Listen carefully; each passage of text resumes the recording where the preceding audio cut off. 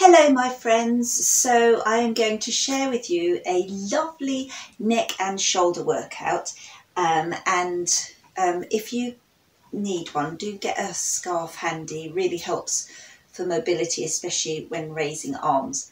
So the thing about when you get stiff neck, stiff shoulders, yes, sometimes it's because you've been working them really hard, maybe you're on crutches or something that puts a lot of pressure. But quite often the main reason we have neck and shoulder ache is because we've been really still, holding in one position. One of the biggest things is your head leaning forward, looking over devices, and that means there's a constant strain in that neck which connects right between your shoulders, and that's why you get really stiff and achy here. So before we think about actually stretching, what I find beneficial is to actually do a lot of movement, get all the joints juiced up, get the muscles stretching and flexing naturally, and then we'll finish with some delicious stretches. So all in all, it should feel delicious. So beginning, we're just going to start with our chin, and use your chin as your guide. So imagine your chin is on a flat surface. You can even put your hand there to make sure that it sits nice and comfortably. And you're just going to push your chin to me and just pull your chin in so you get a nice double, triple, quadruple chin like mine. And then you push the chin forward and gently come back. Now don't overdo any movement. If you hear funny creaks or noises, just ease off from the extent to which you do it. But we're just going to move the chin forward and gently come back, and we'll do this on a breath. So breathe in, exhale forward, breathe in back, exhale forward, breathe in back, exhale forward, nice and gentle. You're not having to push your head ridiculously forward. If I just show you, say, sideways, so it's just gently forward, gently pull back. You're keeping your chin level and you're just gently getting some movement into that neck. Okay, now our next move, we're going to just gently tilt our chin slightly to the side and then slightly to the other way. So your chin is your guide, so just gently tilt it one way, come to center and just gently tilt the other way. So you're starting to get a little bit of movement in the muscles here. Tilt your chin one way and tilt it the other. Nice and slow. When you move slowly, not only does it give everything time to stretch, but it also gives you time to register if anything feels wrong, if anything feels good, if you want to pause anywhere. So very, very gentle and come back. The last thing you want to do is really go into a really strong movement, which puts a lot of strain down the neck. We're going to use our nose now as a guide. I find this is the best guide for the extent to which you move your neck and your head. And we're going to just draw a little smile with our nose. And by following the nose, it's a lot less extreme than using the whole weight of the head, which will start to pull on those neck muscles. So just gently turn to the side, draw a little smile with your nose up to the other side. And then we'll go back again, draw a smile from side to side. Nice, and gently move nice and slowly, because the other thing about moving your head, sometimes feel a bit dizzy, so you want to take everything nice and slowly. Just gentle movement, just getting circulation into those stiff, sore muscles. Lovely. You might be hearing all kinds of crunches, snap, crackle, pop. And then very, very slowly bring your face to me. Hello everyone. So we're starting to warm it up a little bit. We're going to very gently draw a little nose arc now. make it as shallow as it needs to be. You will hear, your neck will tell you whether it's gone too far or whether it feels all right. So you probably hear crackle, crackle, but just very, very gently, following your nose as a guide, just draw a little arc, just nice and slowly. To make things really effective, if you can use the breath, exhale, breathe in, and exhale. One more time, breathe in, and exhale. And then very slowly turn to face me. Lovely. So we're just starting to move very gently those neck muscles. Now, one thing I haven't mentioned yet is if you are sitting in the seat, it's really nice to have your feet feeling secure and firm. And if you need to, if your feet are dangling a wee bit and you need to prop them up on pillows or cushions, do so, because it helps maintain a nice straight posture. Because the other thing about relief for neck and shoulders is being able to, as much as you can, straighten up. So we're going to look at a little bit of our posture. So your crown of head ideally facing up to the ceiling. Your neck is in line with all the way to the bottom of the spine in a nice straight line. Shoulders rolled back, shoulders, hips directly over each other. That's, in theory, what our bodies are supposed to be doing. And in that posture, we shouldn't be putting any unnecessary strain on any joints.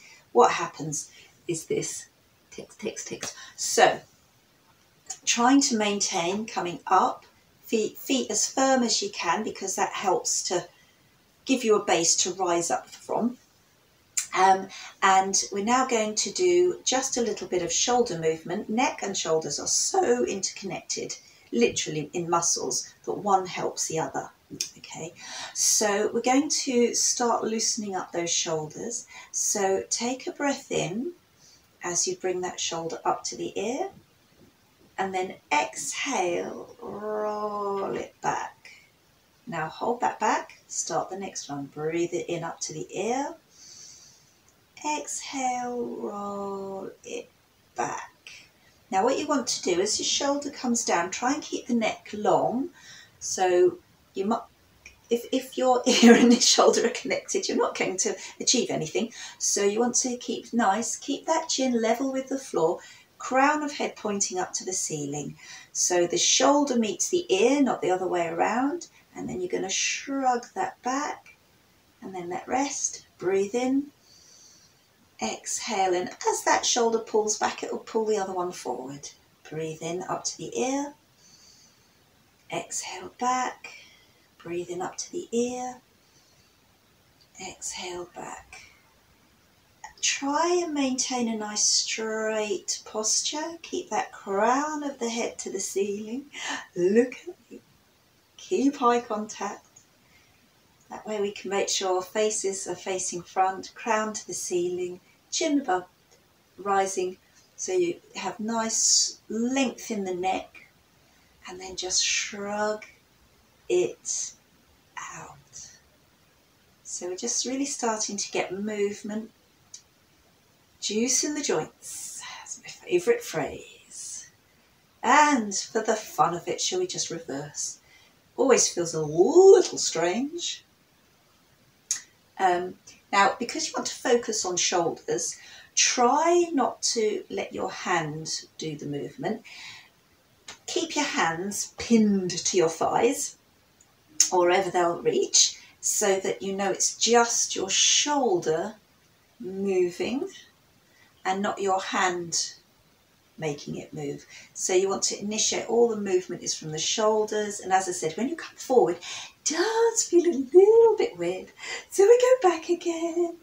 What we could do is some really good music just to rock and roll to, literally roll in those shoulders, and then just give it a little shake whatever you can. It's fine to shake the hands, that makes the rest of the body shake, but we're just trying to loosen out all the tension.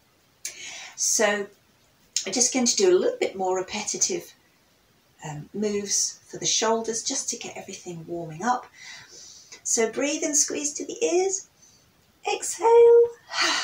Let it drop. Breathe into the ears. Exhale. Breathe into the ears. High as you can get to the ears. Exhale. Good. And the exhale breath is really good at getting toxins as well. So as long as nobody's nearby to get blasted by your breath, it's good. Breathe it up to the ears. Exhale. Breathe it up. Exhale. Breathe it up. Exhale. Breathe it up. One last time. Hold, hold, hold, hold, hold, hold. Hold. Shake it, shake it, shake it. Lovely. So we're now going to start twisting a little bit in the torso. I find twists so delicious and effective. But as ever, you know your own body best. So any movement that doesn't feel quite right, then ease out of it or adjust as feels correct to your body. So we're going to do a little seated twist. So if you rest, opposite hand to knee, bring the other hand behind.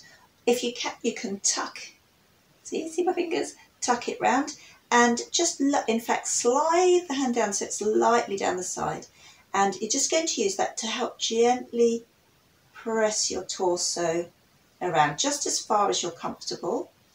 And what is nice is to be able to then look over your shoulder so you can gently stretch the neck in that position as well. So follow with your nose slowly round till you're looking over the opposite shoulder or as far as your neck will allow.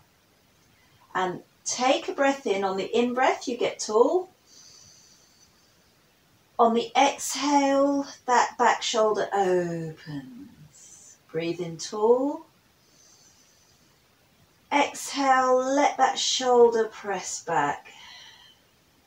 Trying to keep length between the neck and the shoulder if you can. If it's too much to have the hand behind the back, just rest it behind you, just as long as you're nice and straight and tall in the torso, and just gently light pressure to just twist that torso around. And then slowly on an exhale, unwind. And we'll do the same on the other side. So, bringing your hand to rest on the knee. The other hand you can just take behind. The further behind you can get your hand, the easier it is to get that shoulder to come to turn. But just find what your body allows. I like to tuck mine right behind, but that might be too extreme. And then just lightly rest your hand there. Breathe in tall. And on an exhale, let your torso turn, letting that back shoulder pull back. And now with your nose, breathe in and follow the nose gently till you're looking over that shoulder. Every breath in, you grow tall. Every exhale, breathe those shoulders back and down. So you're trying to pull them down away from the ears. Breathe it through, breathe it through. And last time, breathe in straight and tall. Exhale, slowly follow the nose around as you come out of the twist. Oh, it's feeling better, but what you often find, I certainly find it, is that as I start to move the body, all that lactic acid and all that stagnant blood, as you're loosening up the muscles, it starts to make things even more achy. You can feel it all and you really think, oh, I need more stretching. So the next thing we're going to do is a little shoulder press. So just rest your hands lightly on the chair and just push one shoulder forward and then push the other one forward. Okay, so you're keeping your hands nice and grounded. You'll find if you put a little pressure through the hand, it will help press that shoulder forward and then push that shoulder forward. So just push and push and push. If your hands aren't comfortable to the sofa, you can try this with your hands on the lap. But I find it feels quite nice to have my arms wide. So posture, try and hold your core muscles in. That will help maintain a nice straight back. And just trying to keep, it's just the shoulders you're moving. That's the other thing about having the hands pinned. It means they're not doing the movement. It's all in the shoulders. And your shoulders are taking a walk. So you just step forward, forward, forward. Nice straight spine. Pull up the pelvic floor if you can find it. Otherwise, just pull in your stomach muscles, keeping nice and tall. So that crown of head is going up to the ceiling. Frankly, just letting your head point up to the ceiling. It's a relief if what you do a lot is your head forward all the time. If you're poring over books, phones, anything, we all have a tendency to curl and round over what we're focused on, and it just pulls a big strain down our neck. So just having everything stacked in alignment, head, shoulders, hips, everything aligned, it just can take a lot of the pressure off. So go for a faster walk. Walk, walk, walk, walk, walk. Do what you can do.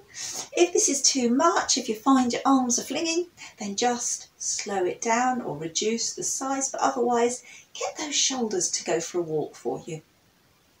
Keep those hands pinned, and the more pressure you can put into the hands, the more you can get those shoulders to move. As long as you don't feel silly, that's fine. It's like the build up to a shimmy. Good, well done, well done. So we'll start to get movement in. We're now going to go on to a bit of stretching, and if you've got a scarf handy or even a resistance band or something that you have to help increase the range of what is possible. So we're going to do just a nice opening of the shoulders, and if you grab your scarf with one hand and just bring it behind your back, so you're holding it behind. With your other hand, try and find the scarf, and then walk your hand up that scarf. If I turn around, there you go, you see I'm walking my hand up, the other one comes up, and my hands are walking towards each other, and it's a way of really bringing a bit of flexibility into those shoulders. And you aim for your elbow up and the other hand, so try and pull your scarf apart like you're trying to tear it apart, so it becomes a more active roll. Keep your posture muscles in, so that's your stomach and the pelvic floor if you can. Now, if having your elbow up to the sky or your arm pinned back like that is not viable, loosen it off. Maybe hold the scarf to there, maybe hold the scarf here.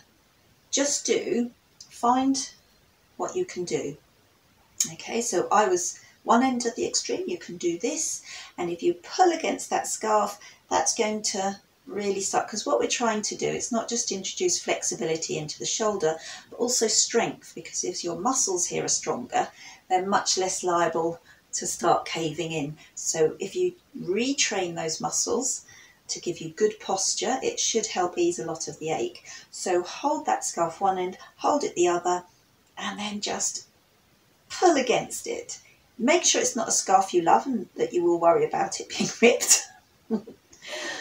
But just get a little bit of stretch, stretch, stretch, stretch. You might get muscle shakes. Brilliant. And then release that down and just give it all a shake. And guess what? We're going to do the same the other side. So with the other hand, just so it's behind the back rather than front or to the side, and just as far as your arm will reach. Okay, so just whatever you can do. You don't want to go beyond a point where it's desperately uncomfortable. You want to keep it within range. This is to relax and to stretch and strengthen, but it's not to make it go even worse and more contracted. So hold the scarf at the other end. You can do a resistance like that. Try and maintain that posture. Try not to arch or bow. You want to keep nice and straight and tall, crown of head to the ceiling. It's all about the shoulders and opening them up. So really you can resist by pulling that scarf apart. If you feel you've got more flexibility, you can wind and walk your hand up the scarf, and it can help bring and pin one shoulder up, one elbow down. But as I said, it's fine to just go, if you're feeling a good stretch, excellent. And then release, and then just give it a shake. shaking it out. So shaking actually literally helps release tension in muscles and helps shake all the circulation in. So scarf again. I find it really useful for shoulders using a scarf. So it's one we've done before, but hold that forward. So, and just try and pull the scarf apart and you'll engage your shoulders. So it's pulling apart and release. Pull apart, release. Pulling apart, release. If you don't have a scarf, you can try it with the muscles. Just pull, like you're trying to pull the fingers apart, you're trying to tear them apart, and at the same time you're trying to lock them together. So you're using isometric strength to, but scarf is just as good, or any object where you can hold one end, hold the other, and then really try. And as you pull, what it's doing, it helps squeeze the shoulder blades together. So as you pull on this scarf, consciously squeeze those shoulders together. As you squeeze them together, you notice how I've gone from here. You squeeze the shoulders, those shoulders go right back down where they're supposed to be, your neck nice and long above it. So squeeze. If you find it's too tense because then just, and your shoulders want to go up to your ears, just lower your hands so that you can still feasibly do it and keep those shoulders down. So squeeze, squeeze, squeeze, squeeze, squeeze. So we're going to use the breath. So breathe in, prepare. On an exhale, pull, squeeze the shoulders together, squeeze those blades together, and release. Take a breath in. On an exhale, pull the scarf apart, pull those shoulders down, neck rising like a swan above, and release. One more time. It's good for strengthening the wrist too, isn't it? One more time. Breathe in, get tall.